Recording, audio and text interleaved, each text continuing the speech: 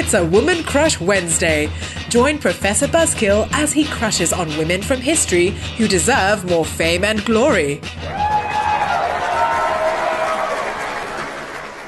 It's a rare thing indeed to find someone in history who stands up and rebels against almost all the things she finds oppressive in society. Such a woman was Qiu Jin, the Chinese revolutionary whose short but dramatic life has led her to be called China's Joan of Arc. Born in 1875 or 1877, experts disagree on the exact date, Qiu Jin grew up in a fairly traditional Chinese household. She had her feet bound as a young woman, was placed in an arranged marriage, and had 2 children in quick succession. As a young woman, however, she was also able to study Chinese literature as well as martial arts.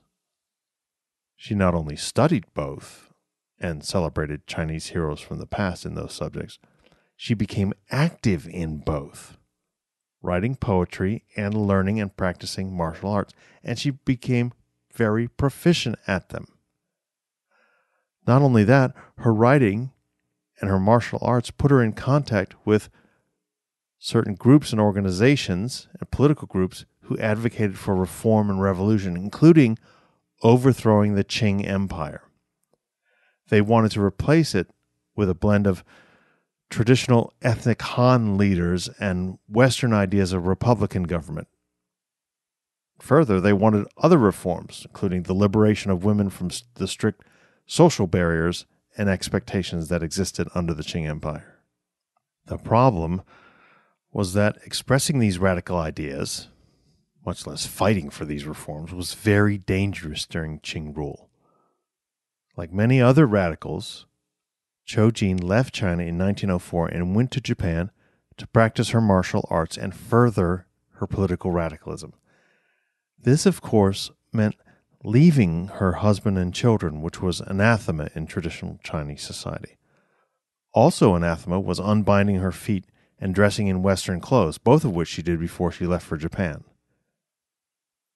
Tokyo and other major cities in Japan harbored a lot of Chinese radicals, and Qiu Jin worked and trained with other martial artists and revolutionaries while she was there.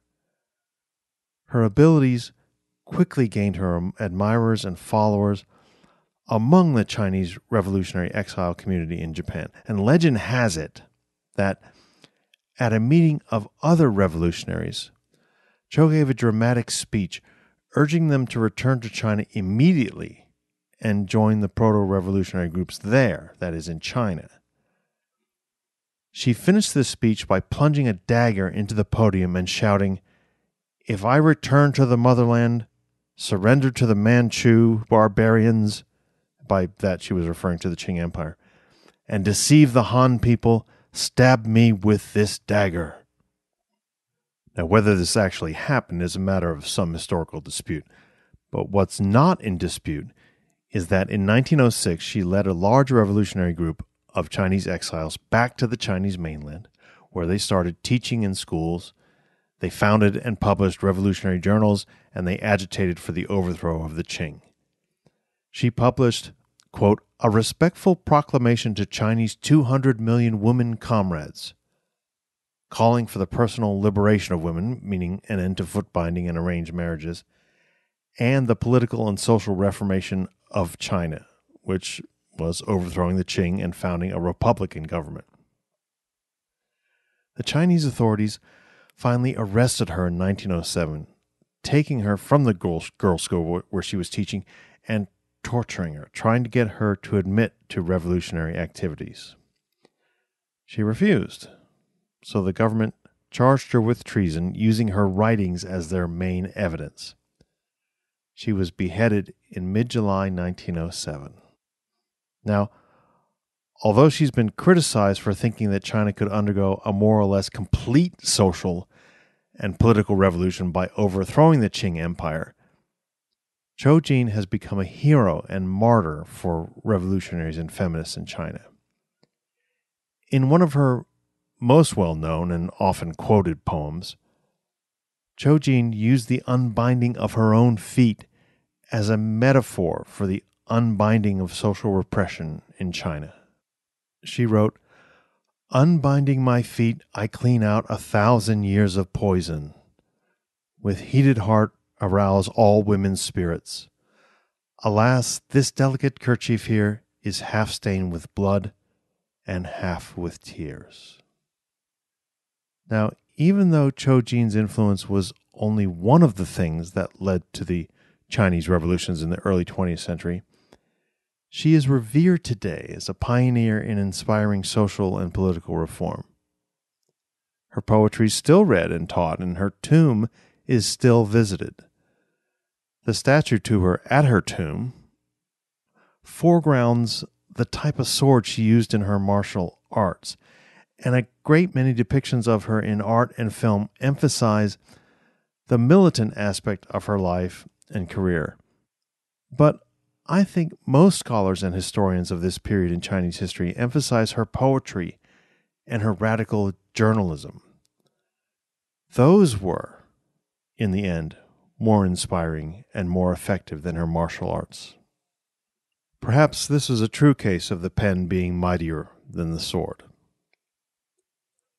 Buzzkillers, for this Woman Crush Wednesday episode, I relied very heavily on the work of Amy Chin and Owen Guo of the New York Times, who researched and wrote about Qiu Jin for the New York Times' new Overlooked series. This is a series of obituaries for people who should have gotten them decades ago. I strongly recommend the Overlooked series as a competitor, if you will, to our Woman Crush Wednesdays and Man Crush Mondays. But of course, I hope you'll continue to give us a listen. Talk to you next week.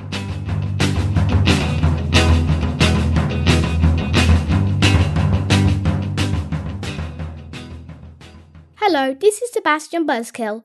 Please support my daddy by going to ProfessorBuzzkill.com and clicking on the Patreon button. While you're there, subscribe to his email list and shop the Buzzkill bookshelf. Follow him on Facebook, on Twitter at BuzzkillProf, and on Instagram at Professor Buzzkill.